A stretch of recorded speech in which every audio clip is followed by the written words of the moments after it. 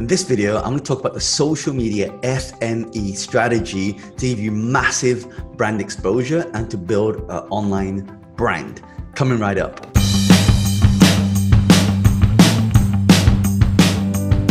This is John Lee. If it's the first time you come across me, then my channel is all about creating online brands and creating that big exposure so you can generate more leads and sales.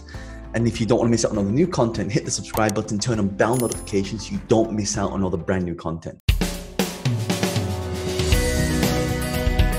So what is the social media FME strategy? So if you look at how you actually build an online brand and what's the thought process behind it, you want to think about how can you be seen? For example, I recently got a haircut, and as I was going to the hairdressers, I got recognized 4 times before going to the hairdressers and as I was coming back.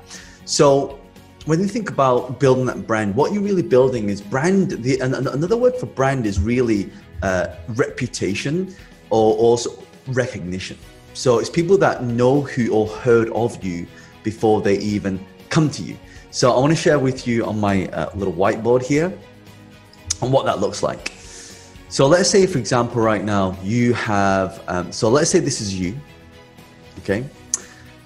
And what we want to do is we want to get that brand exposure. So one of the first strategies that you can use to build that brand exposure is, and again, we want to use social media to do this because social media is free to get exposure. It doesn't cost any money to get exposure on there. So the first one is the F, okay? So F stands for Facebook. So we want to drive people from Facebook to our brand to see who we are, to see what we have to say. So the reason why Facebook's so good is because Facebook is probably the easiest platform to share content. So it's the easiest place for you to go viral. For example, one of my videos has had over 44,000 people share that video. And that video, as a result of those shares, reached up to 10 million people. So when you put a video and it can get shared a lot, that means you get a lot of brand exposure. People start to know who you are. And as a result of that, you start to get a lot more followers. So when we talk about building a strong online brand, you know, it means that you got to be consistent on that platform. So when I first started, I started using Facebook and I was posting every single day. All right. And, you know, and it took me a while. It took me probably, 2 or 3 years just to get to about 50,000 followers. But what happened after that is then I had one video that hit because I was consistent. And then bang, I went from 50 to 100,000, 100 to 500,000, 500,000 to 1 million. Now I have over 2.2 million people that follow me on Facebook. So this is how I created that online brand where a lot of people now have heard of me or heard of what I do. So building an online brand is really important. Now, the second thing is, we also want to use L, and that L is for LinkedIn, right? Now, why is LinkedIn so powerful, and why do I think all of you should definitely be using LinkedIn? Because LinkedIn, if you think about LinkedIn, LinkedIn used to be like a CV platform, right? Which means like, you put, where you work, how long you work there for, what your job title is, and that is where the best thing is about LinkedIn is the job profile.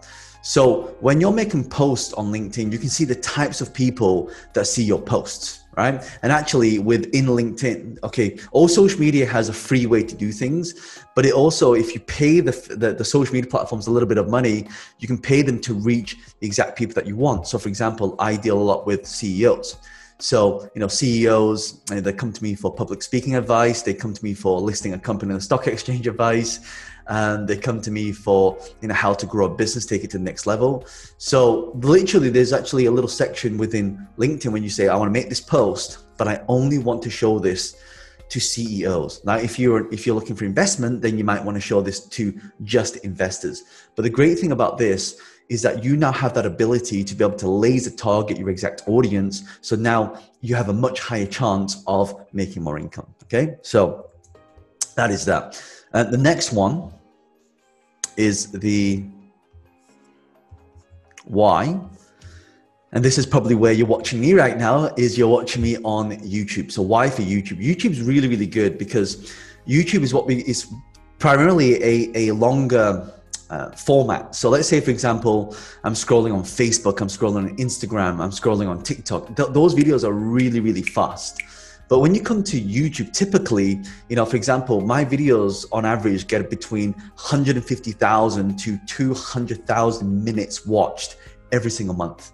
So even though I don't have that many subscribers, my watch time. The watch time is actually the most important factor of whether you make money on YouTube or not. So, if you have one person that watches your video for like 1 second, or you have like, 10 people that watch your 1 hour video, then no, that's significant. So the whole idea of this, and this is why it's always better to upload longer content. So when you want to create that brand, and this is why when I ask people, so they say, oh, you're John Lee. And they say, oh, how did you find out about me? Oh, I saw one of your videos on YouTube. So a lot of the times, and this is where a lot of the sales come, is like all my different businesses, whether it's real estate, my technology. So I have an app called Wealth Dragons. I have a software company called Memby. I have an events company. I do real estate. And so I do coaching and mentoring consulting.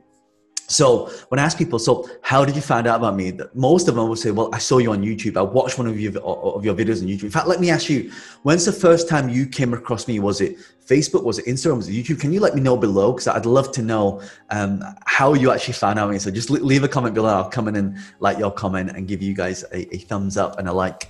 But YouTube is, again, really, really powerful because YouTube allows that ability to have longer form content, and therefore the more people that consume your content, if you're monetized on YouTube, you get to make money from YouTube. But if not, when people are consuming your content, you start to get a lot more trust, a lot more brand exposure. All right. So we have the fly, okay, and then we have the next one, which is G, okay, and the G stands for Google. So you want to be found on Google. So let's say, for example, if I go to, all right. So if I go to Google and I type in John Lee, okay. So let's see what comes up. So you see that? You see LinkedIn, right? LinkedIn, the social media platform. Like, do you know how many search results there are for John Lee? Look at this, 1.9 billion searches results of John Lee, because John Lee is a very common name. John is a very common name and Lee is a very common name. You put them together, I've got one of the most common names in the world. So here again, if you look at this, look, my social, my LinkedIn, my Facebook, and my Instagram is showing up. Okay, and also my website here, my YouTube channel is showing up as well, and you'll also see videos as well. So people will come and see videos like this, you see.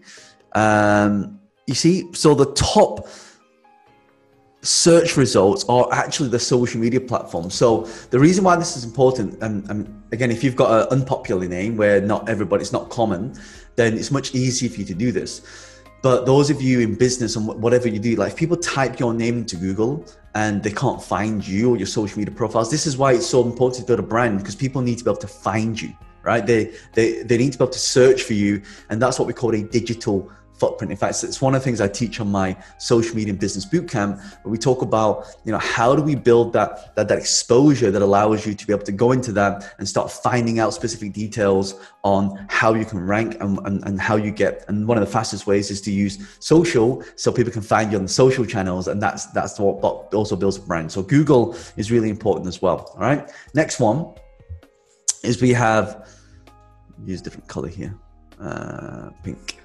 Okay, we also have T for TikTok, right?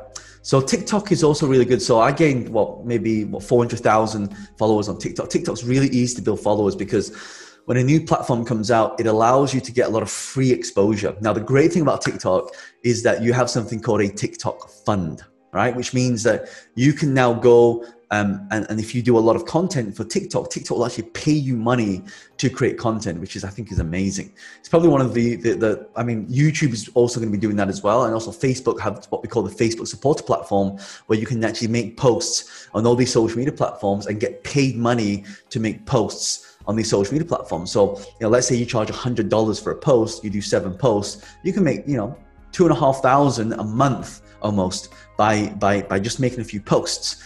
So, it's just a great way to start. When you're creating that social media brand, then the next question is, well, how do we monetize it? And I'll come to that in one of my future videos, okay?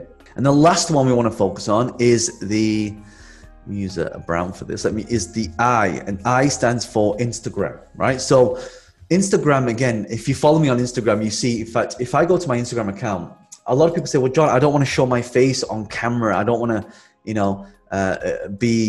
show my face everywhere. That's fine. But if you look at what I'm doing right now on social media, you'll see that a lot of the things that I'm putting up actually doesn't really always show my face, right? So like if you look at these posts here, like these posts don't really show my face. So these are kind of like caricatures on what you can do in order to, like, for example, you see this one here, that is me, but it's not really me. I mean, that's my face, right? So these little cartoons look like me, but you know, you don't always have to show your face on social media. Like you can show your brand on social media, you can show your business, you can show your work on social media, and people will see it and they'll contact you to say, oh, how can I, you know, get more of that? So it's really, really, really important that when we're using the social media FME, that we are everywhere. Like we want to put ourselves everywhere. So I know what you're thinking, well, John, that's going to take a long time. No, I'm going to create another video that's going to show you how we can actually do this without having to use any extra time by using some software involved. So if you love this video, then do me a favor, hit the like button right now, and it'll help the YouTube algorithms to show you more of my videos. And if you don't want to miss out on all the new videos I create, hit the subscribe button, turn on bell notifications so you don't miss out on all the new content.